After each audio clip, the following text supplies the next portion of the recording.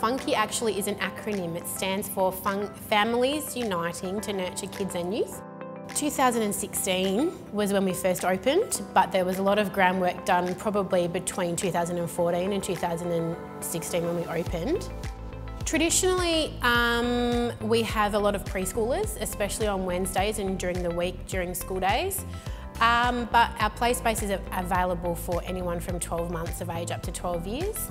I grew up in the Air Force, so I moved quite a lot as a kid, and I can see how it can be challenging as a parent to have a young family in a new town, and we've got this space made available for people to build relationships, to meet new people. I've actually become friends with some customers who I probably would never have met.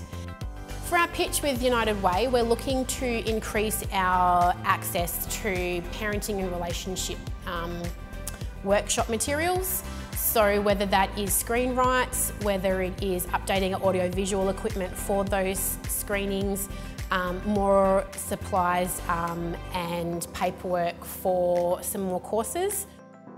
Primarily, we want to be able to have a space where parents can come and perhaps learn extra skills on the job that it takes to raise kids, because I personally feel that's very different to how I grew up, and being able to work through those challenges.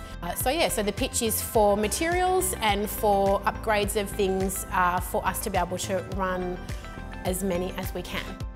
And hopefully with the skills that we can help people learn, or the ideas and concepts that they'll learn through what they see and what they hear here, that they'll be able to really just encourage their kids to be the best little kids that they can, to grow them into super awesome adults.